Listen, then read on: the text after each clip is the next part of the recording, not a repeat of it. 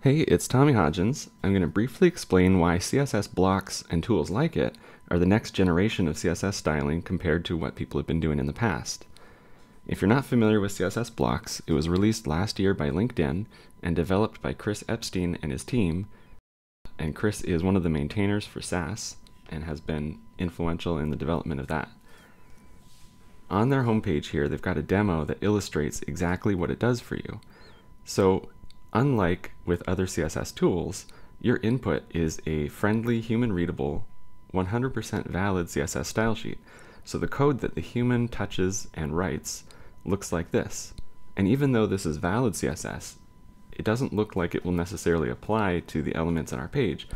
These things are written to target things inside of the JavaScript app. The second step is the computer compiles that into the CSS rules that are needed. So the human doesn't ever have to write something like button dash dash inverse or button dash dash size small. These are all automatically generated based on your input, your friendly human readable input. It generates the flat CSS that you need.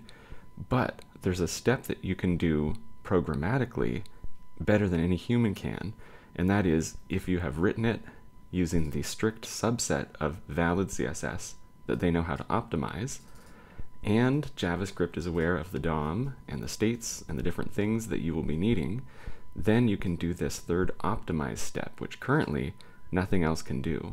Now this uses a tool called Optics or Optis CSS, and this looks an awful lot like things like Tailwind or these functional CSS libraries where you're adding just teeny tiny little class names that have this, and it's removing anything that wasn't used.